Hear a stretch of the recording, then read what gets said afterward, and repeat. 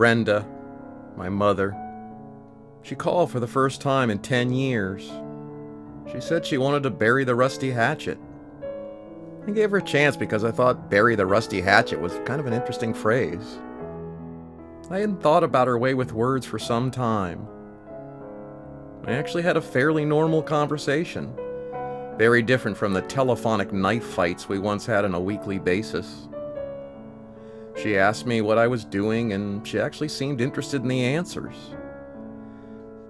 She sounded young, vibrant, like she did before Dad died. She asked me to come to the old homestead for Sunday supper, and to my surprise, I said yes.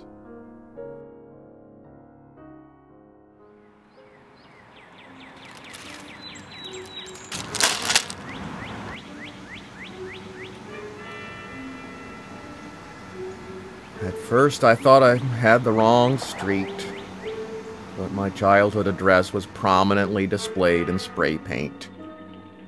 This was Mother's final goodbye, I suppose. One last parting shot. Outmaneuvered again, just like old times.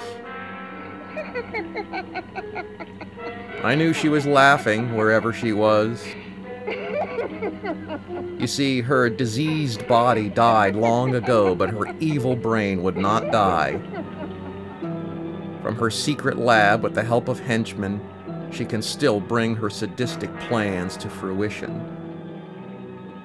She will continue to sow the seeds of chaos, just as long as her bodiless head can be kept alive. Well, she is a pain in the ass, but I just made up that stuff about her being a head without a body. The neighbor said she moved to Florida. So I took a load of bricks. I'm going to use them to build a new patio or maybe an outdoor pizza oven. After all, I had some pretty good times in that house. It's nice to have these bricks. So laugh all you want, Mother, with your buddies down there in Florida. I never liked Florida anyway. It's too hot.